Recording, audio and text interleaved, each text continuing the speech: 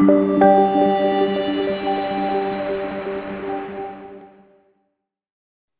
Bismillahirrahmanirrahim. My courtesies to the members of the legal network, to all our participants and everyone who are joining us today.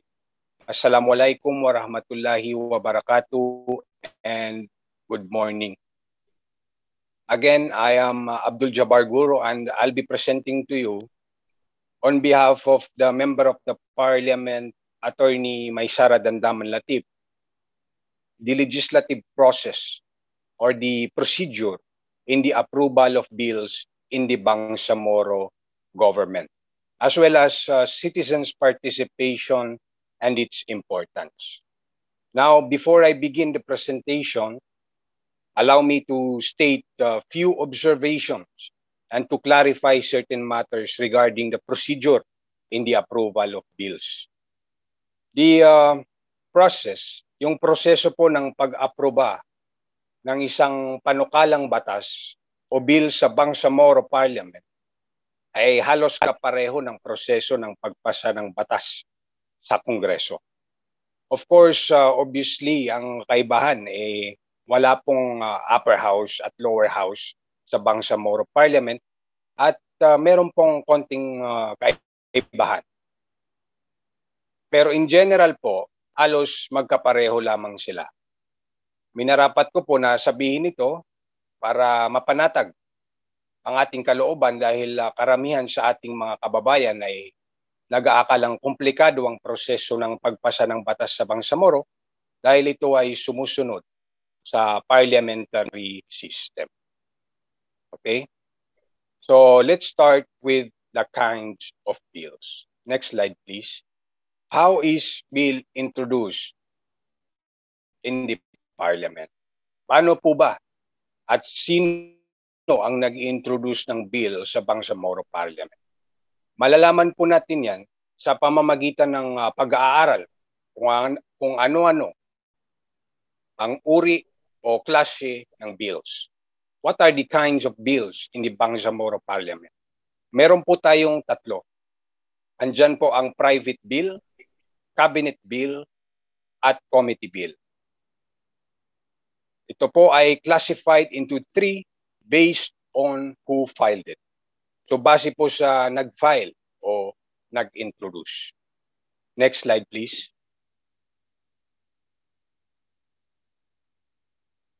So ito po ang private member bill. So ang meaning po ng isang private bill o private member bill, ito po yung unang uri, ay it is a bill presented by any member of the Parliament who does not hold an executive position. So based on the definition, if the member of the Parliament who filed the bill does not hold an executive position, the bill is considered private. Next slide, please.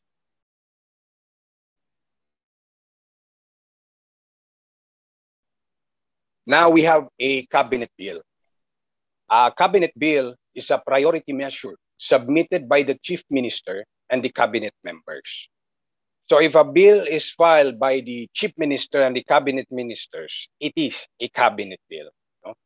So you may ask, aside from the difference between the person who filed the bill, what is the significance of having this distinction? Well, cabinet bills are usually prioritized. Usually po, a cabinet bill is accompanied by a certification. The chief minister will certify to the necessity of the immediate enactment of the bill. Pag certified po yan, the Parliament has to expedite its passage. Now, unlike cabinet bills, private bills usually have no certification to that effect. Hence, its passage will not be as fast as the cabinet bill. Now, let's move on to a committee bill. We have different committees in the Parliament. We have the Committee on Labor and Employment, Committee on Public Works, etc. The committee has its own members. And if the members decide to draft a bill and file it, that is called a committee bill.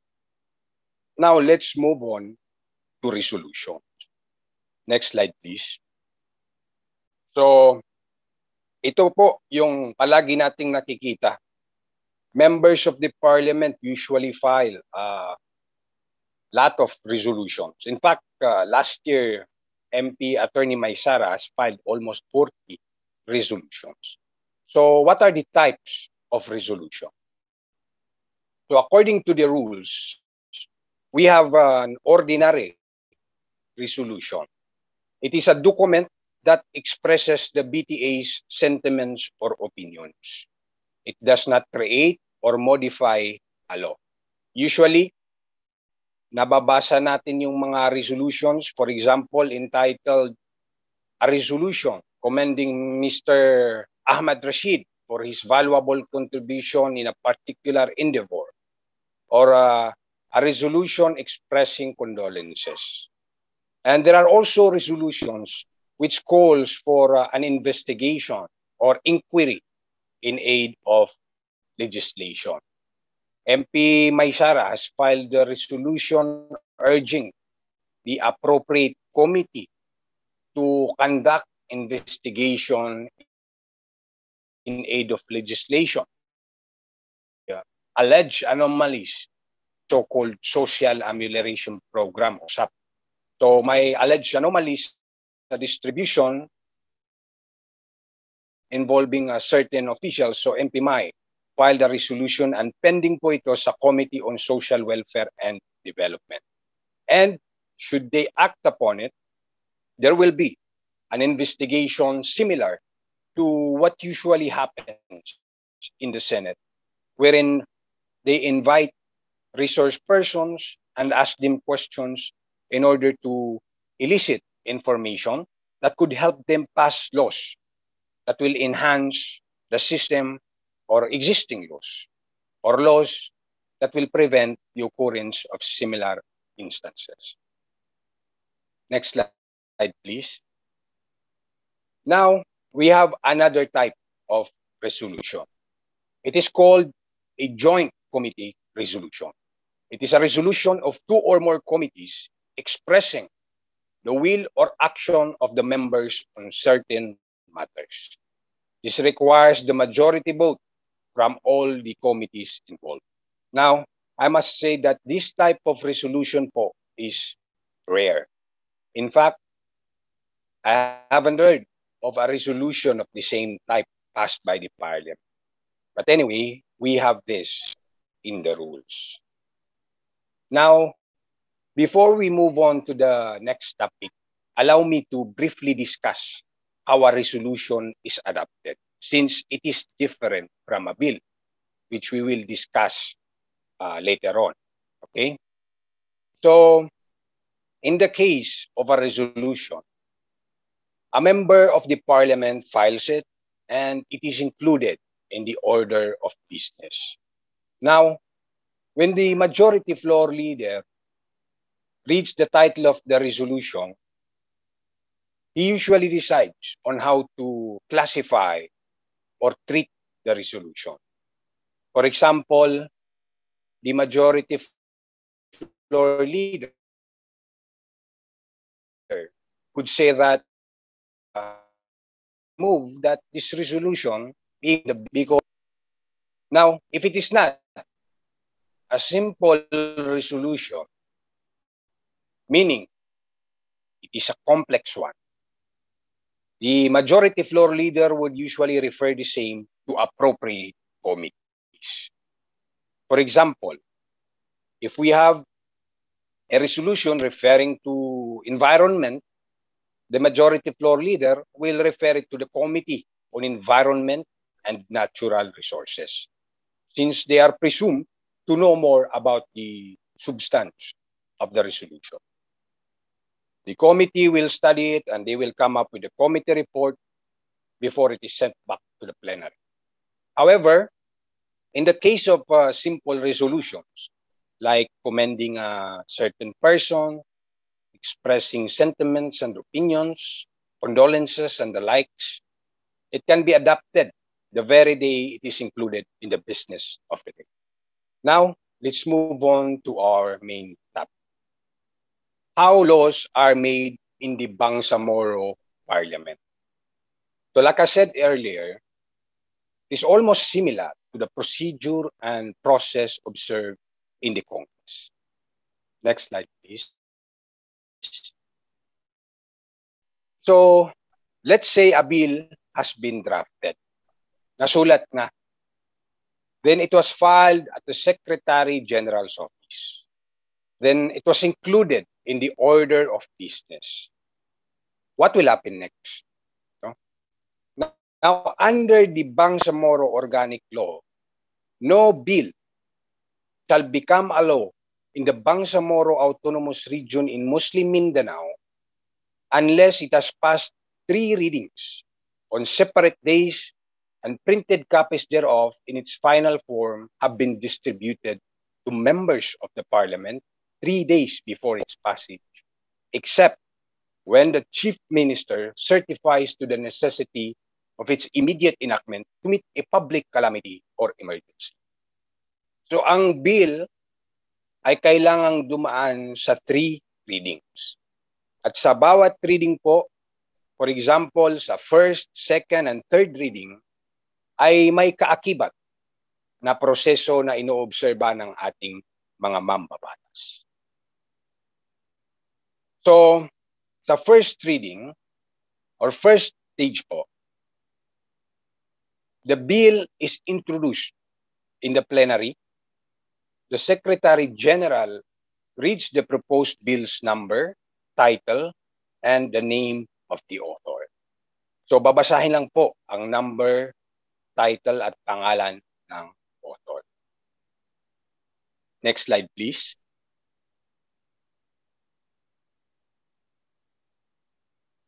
Now, moving on to the second reading. When the bill is calendared for second reading, what happens is that the proponent or the principal author will deliver his or her sponsorship speech containing the general principles, outline, objectives, and purposes of his or her bill.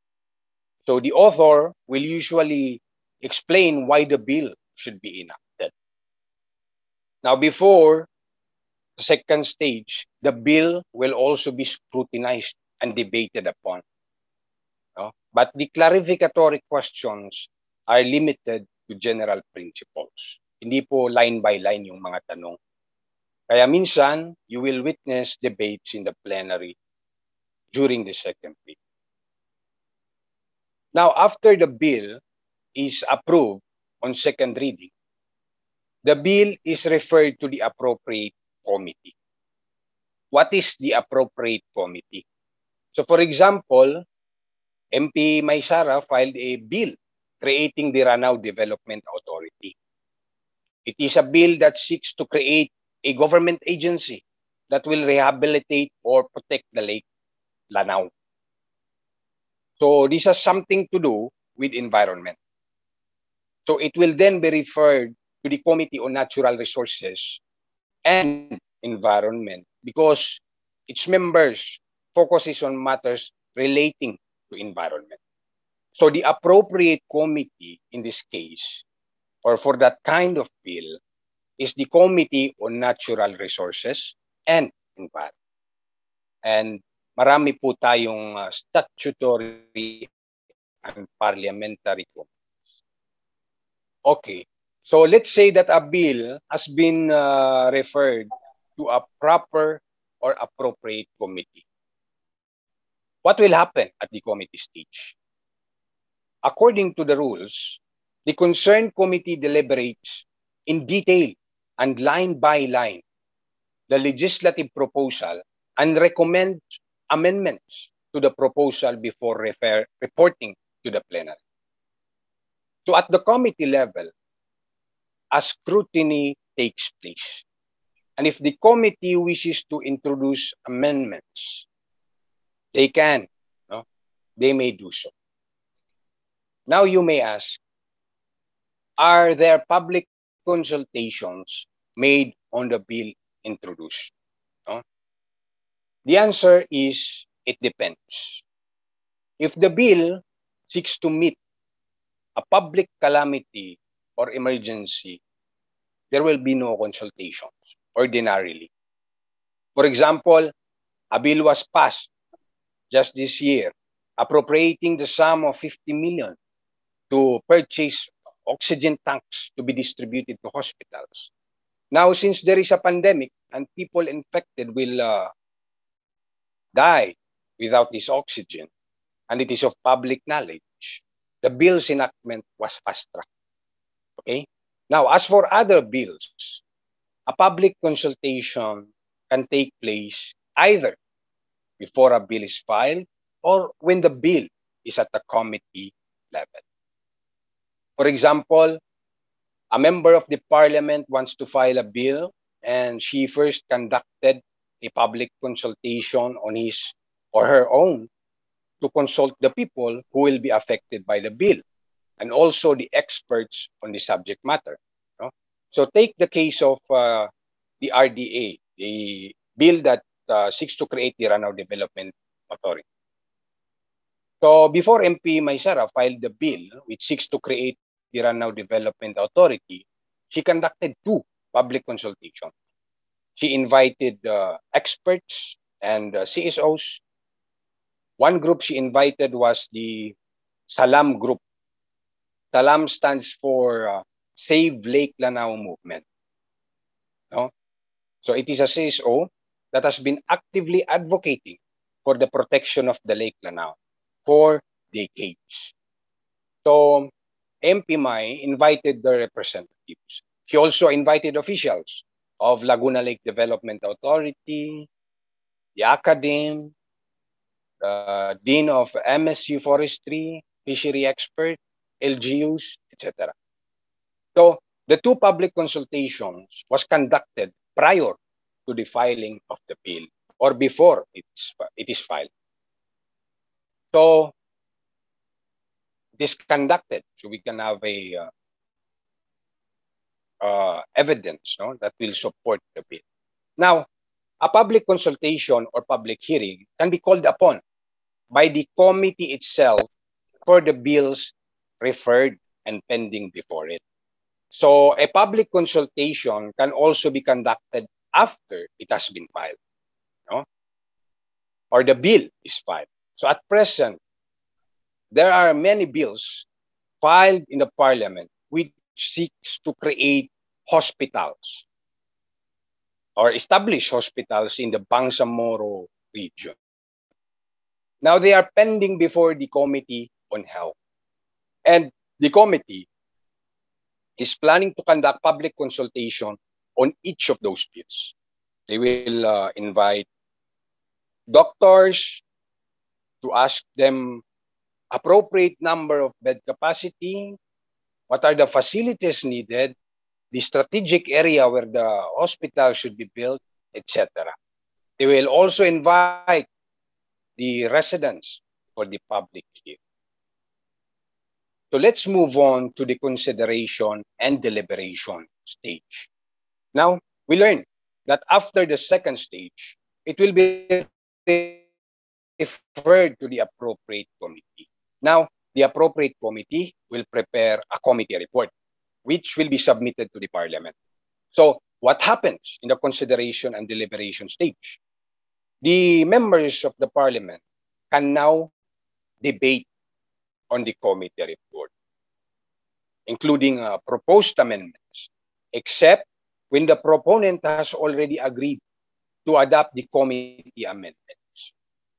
So titingnan kung ano ang mga binago ng committee, and if nag-agree ang lahat, wala nang debate. However, if there are different views and they are irreconcilable, and the view adopted by both parties are non-negotiable, they will divide the House and the amendments will be voted upon. So both the committee amendments and individual floor amendments shall be debated and voted upon. Next slide, please. Okay. Now let's move on to the third reading. So we have this so-called final stage, where final debate on whether or not to pass the bill is had. And the rule is that no amendment can be considered at this time. So, ang nangyayari po sa third reading ay ang pagboto.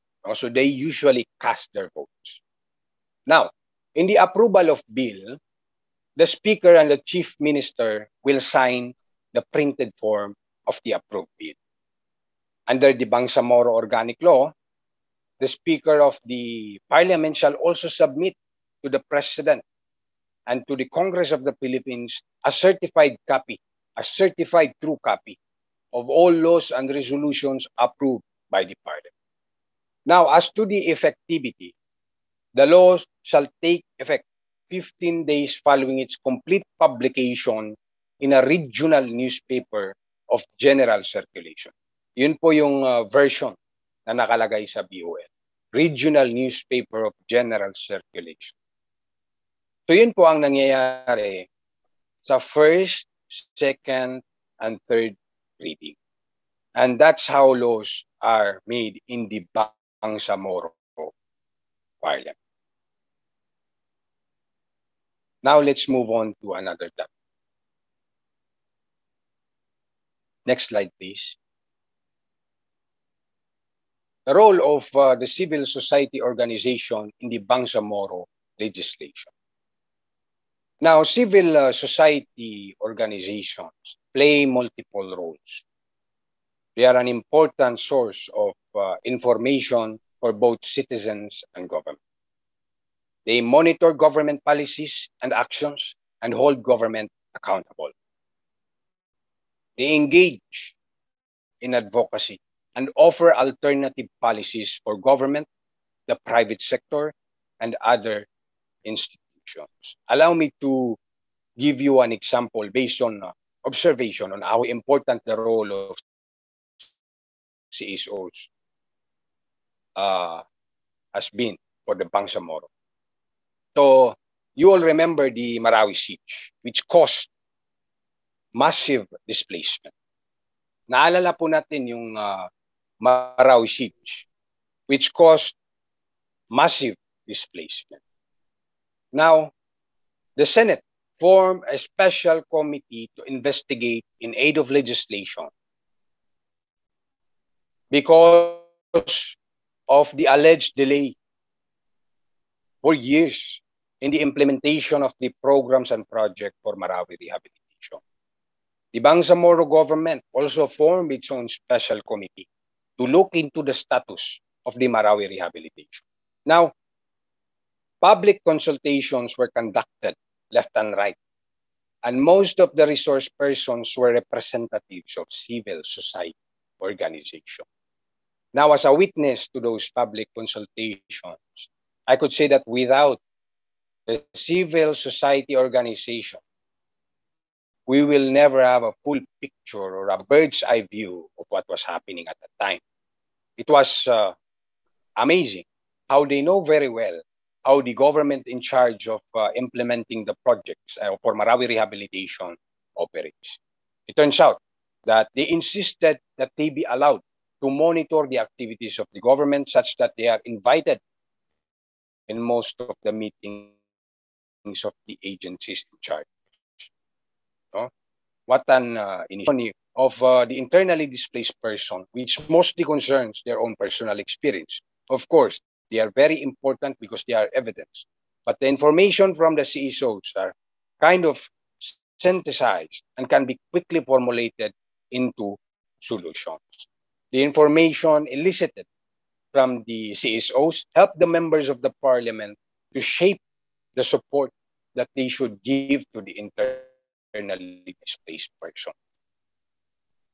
So there are a lot of realizations. Some of them were realizations regarding the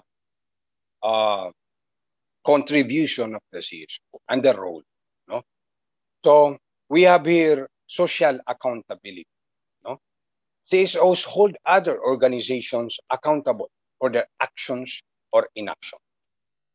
Social accountability prizes transparency and honesty and make sure everyone, from government officials to local school children, follows the same rules. They also empower communities. Civil society organizations give voice to the disorganized, voiceless segment of society. They raise awareness of social issues and advocate for change, empowering local communities to develop new programs to meet their own needs. And also, they ensure good governance. Civil society works hand in hand with the government, striving to develop policy and implement new strategies. And beyond that, civil society builds so-called social capital by providing a way for participants to build relationships and make connections based on their values, behaviors, and beliefs. So we can say that CSO are catalysts in ensuring governance, good governance, social accountability, and empowering communities. Now let's move on to citizens' participation and its importance. Citizens' participation refers to citizen involvement in public decision making. In different interpretations, citizens may be either individuals or organized communities, and participation may involve either observation or power. And the purpose of citizen participation include communicating information, developing relationships, developing the capacity to act, and preserving or changing conditions. Now, citizens can exercise different amounts of power in engaging in these purposes. And the means of citizen participation include groups and formal organizations, meetings, inquiries, action, and technical assistance. Now, what is the importance of citizens' participation? We heard the saying, two heads are better than one. Well, if anything embodies this motto, it is active participation. No? So, sabi nila, who knows better about governance, social development, the environment behind experiencing it.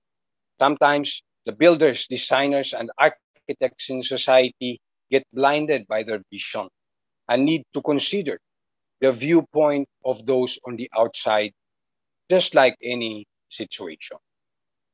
So it plays an important role in the decision-making process by improving decisions through a collection of considerations among local knowledge.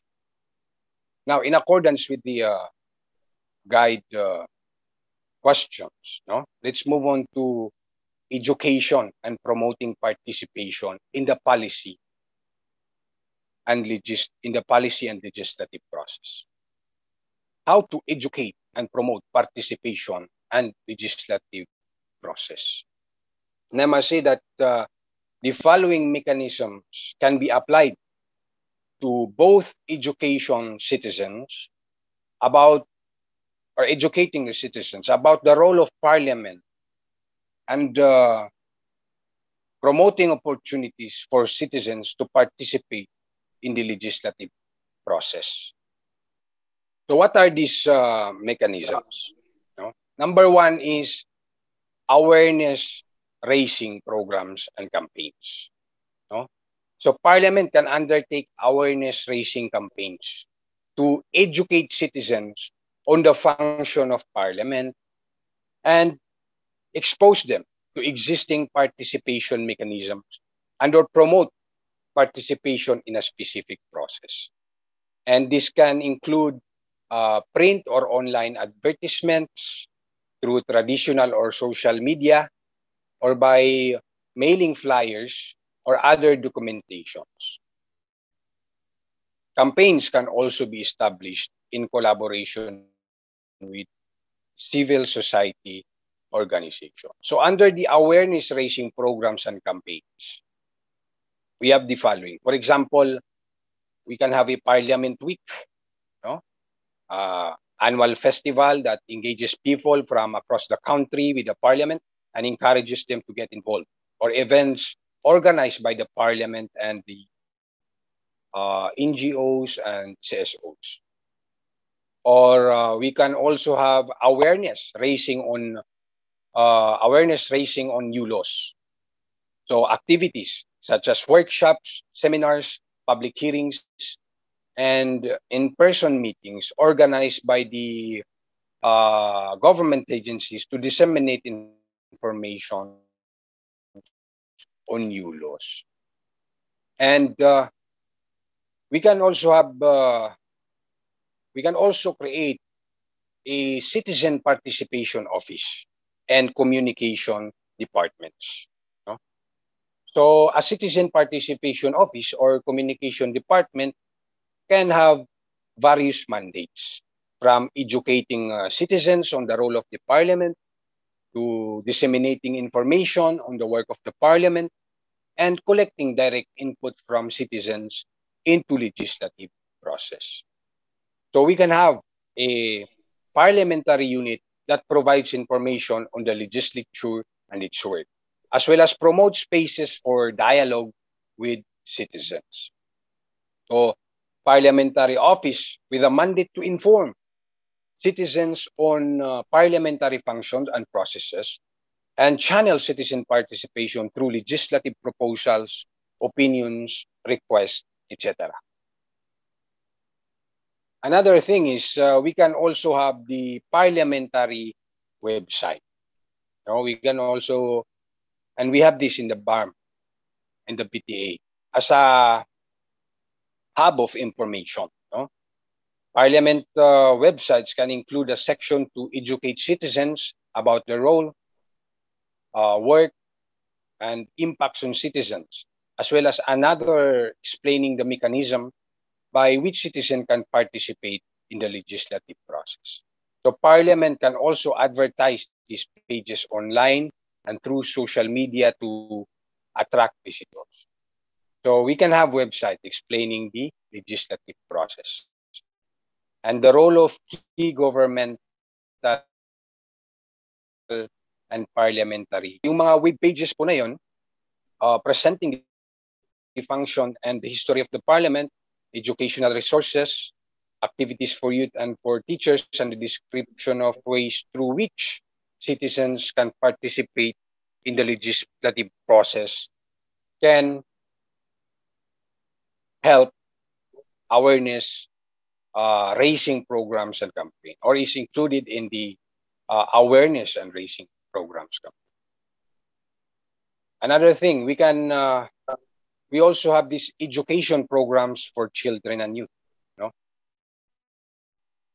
So learning about the role and value of parliament at an early age can prepare children and youth to become politically active citizens.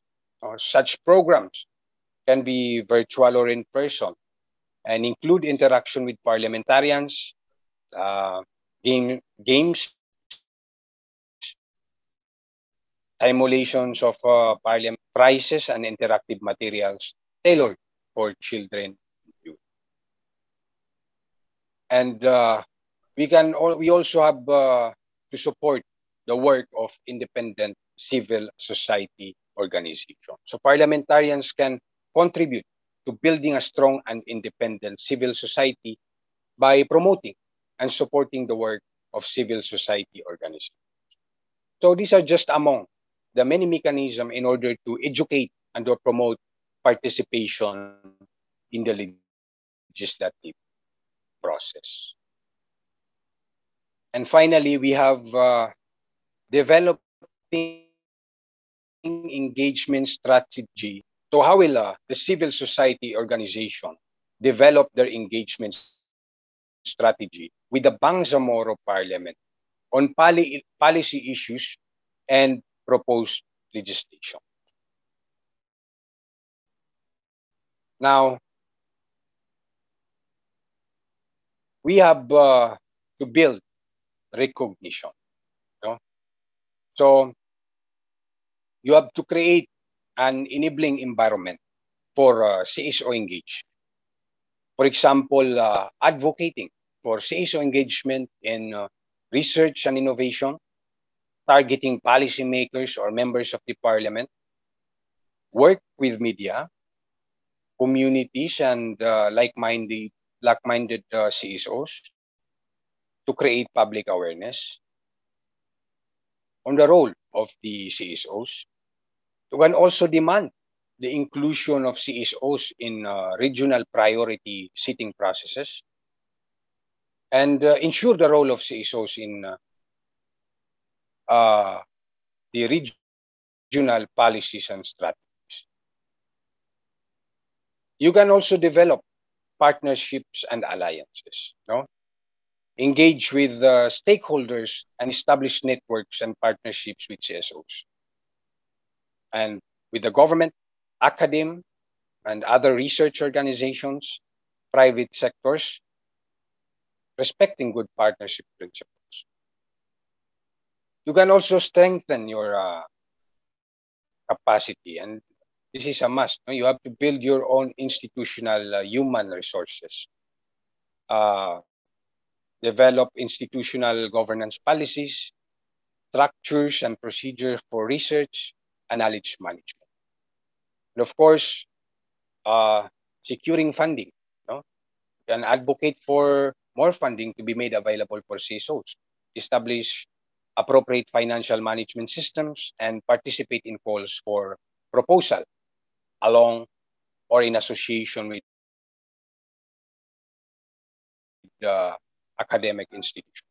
And finally,